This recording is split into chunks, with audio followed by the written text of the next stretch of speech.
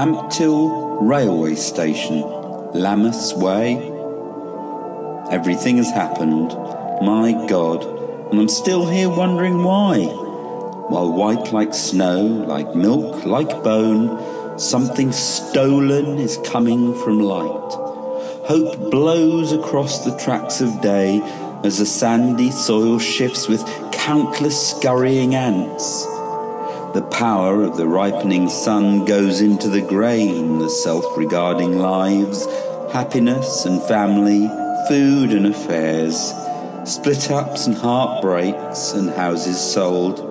We cry for the future, what it may take, and certainly shall. Seed grain saved for next year's crop is scattered across the solicitor's desk.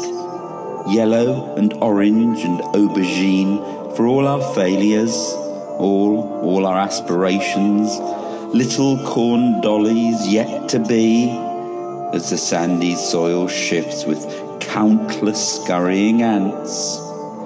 For nearly 14 billion years, they say, the galaxies have been speeding ever faster astray. Ceres slowly eats an apple. Demeter anachronistically plays her old sitar, chomping on a fat, juicy pear.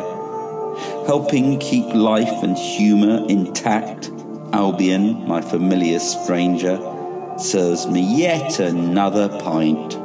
Cheers. Time possesses what it drunkenly plagiarises.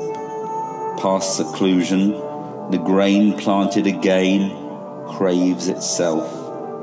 We're all waiting for the train, but there is no platform, no Ampthill railway station, and through the shifting sandy soil scurry the countless ants.